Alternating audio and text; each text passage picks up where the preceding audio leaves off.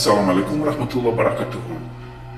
I'd like to talk today about the confession of Prince Talal Abdul Aziz and about the destruction of the Khalifa in 1924. Prince Talal Abdul Aziz was the 20th son of the late Saudi King Abdul Aziz. Prince Talal was born in 1931. His mother was an Armenian woman with the name Munahir. Munahir was regarded by British diplomats in Saudi one of King Abdul Aziz's most favorite wives. Prince Talal said in an interview that his father King Abdul Aziz was a British employee and that he was paid by them. Well, let's listen to what he said in that interview. ما عرفنا وعلمنا عن تدهورهم يعني بمعنى لو كانوا أقوياء كنا ترددنا في الإقدام على الاشتراء على منطقة الأحساء اللي هي فكان يهاد الإنجليز على حساب القوة الضاربة الموجودة في داخل بلادهم اللي هي الأتراك. هل صحيح كان يتقاضى راتب من البريطانيين؟ نعم كان يتلقى راتب وكان الراتب هذا هو أنا من وجهة نظري الآن لما أنظر هذا الراتب هو مثل القروض التي تمنح من الدول الغنية للدول الفقيرة. يعني لم يكن هذا الراتب بمثابة يعني إسكات للملك أو يعني نوع من شراء الولاء؟ ممكن أنه هدف الإنجليز طبعا معقول يعطوا راتب 5000 جنيه في ذلك الوقت الإنسان في الصحراء مبلغ ضخم، هل ممكن يعطوه هكذا لوجه الله؟ لا، هم يعطوه لغرض. The kingdom Saudi came into existence because the English supported the Arab Wahhabi rebels against the Khalifa, and this is how they destroyed the Khalifa from within. The English and the Americans supported these Wahhabi rebels led by Muhammad ibn al-Saud with money and weapons to fight and destroy the Khalifa. They supported the family al-Saud and their Wahhabi sect, like how the English and Americans supported Al-Qaeda to fight the Russians in Afghanistan, and how they supported the rebels in Libya, and how they support the rebels in Syria today. With, of course, the full support of their earlier creation, the Zionist Saudi regime. The reason why they support the rebels today is all for the Zionist cause to create the greater Israel in the future and to destroy the Islamic unity more and more, step by step, by letting fight each other based on different interpretations of the Hadith or different interpretations of the Quran. That the Wahhabis are a Zionist creation can be proved by one of the fatwas done by one of the most important Wahhabi scholars, al-Albani.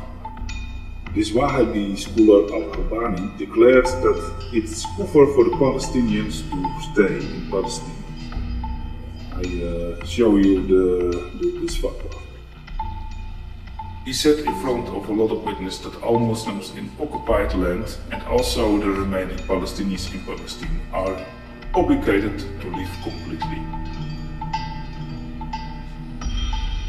The Wahhabis also declare that everybody who do not support their interpretation of Islam are kufr, unbelievers, and that's allowed to kill them and to take their properties, women and children.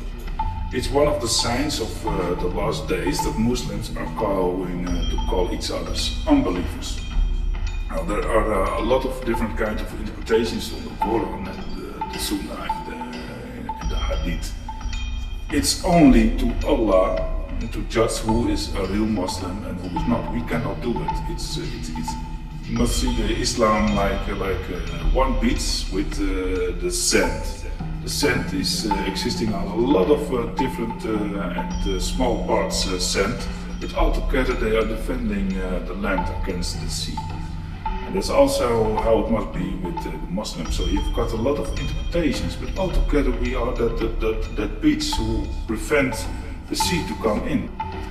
The Quran calls to think about the Quran itself, and not to follow and to believe the tradition of our fathers and their fathers and their fathers' fathers and their fathers' fathers' fathers. The only Sunnah which is for Muslims to follow is to follow the noble and good character of the Prophet and the Prophets, peace be upon them. There's no other Sunnah. When there is said that we must pray like the Prophet ﷺ prayed, then the meaning of that is that we pray with the right intention. No prayer is valid with no right intention. So first we must purify ourselves with the right intention, to clean our body with the right intention, and then go to prayer with the right intention. Without the right intention, no prayer is valid. So when we have to pray like the Prophet prayed, then we must do it with the same attention as how he prayed. The discussion about how to pray, where you must place your head, or how far your feet must be from each other, or how high you must do your hands, that is not an important discussion. The truth about it shall return. What's important is that we are not going to fight each other about these little things what we do different. The Shias, they place their head on a stone, the Sunnas on the carpet or on the ground. That's not an interesting discussion about who is doing the right prayer. What's important is that we are Muslim and that we have to be united with each other. Because when we are going to fight each other about this kind of different things, then the Dajjal shall explore this difference and let us fight with each other. A lot of different kind of groups, a lot of different kind of interpretation, and there is no Sunnah, there is no Hadith which exactly describe how to pray. So we can let it and wait until the truth about it is revealed again. So we have to unite, because otherwise the Dajjal is going to destroy the Ummah more and more, and then there is no Ummah anymore, and then the whole world is one big prison led by the Dajjal. Well, one of the signs of the one-eyed Dajjal is the pharaonic obelisk. On the sermon, the last sermon held by the Prophet, peace be upon him, on Mount Arafat, the Prophet led for us the Hajj and some important symbols in that. One of the important symbols is the obelisk-shaped Jamarat. And we Muslims have to stone that obelisk-shaped Jamarat to humiliate Shaitan. The obelisk is the holy pillar of Dajjal's kingdom, and you can see them everywhere. Everywhere you can find these obelisks. Just think about Washington, the biggest obelisk of the world. The Saudi regime replaced this obelisk-shaped Jamaras in 2004 into 3 meaningless walls. On this way, they support the kingdom of Dajjal, because there is no obelisk anymore to stone on the Hajj, so we cannot humiliate the Shaitan anymore. And instead of stoning this obelisk-shaped Jamarat, we give him now an honor on the Hajj on Mount Arafat, because they placed an obelisk on Mount Arafat, an obelisk-shaped thing on Mount Arafat, where the Prophet Muhammad held his last sermon, and where he declared that Allah perfected the religion for humanity. So everything what is done after it, what is changed after it, is an invention. So replacing the obelisk into meaningless walls and to place an obelisk on Mount Arafat is an invention. And they swapped very important symbols from humiliation to honor the Shaitan. So this kingdom of Saudi really destroyed the Hajj, and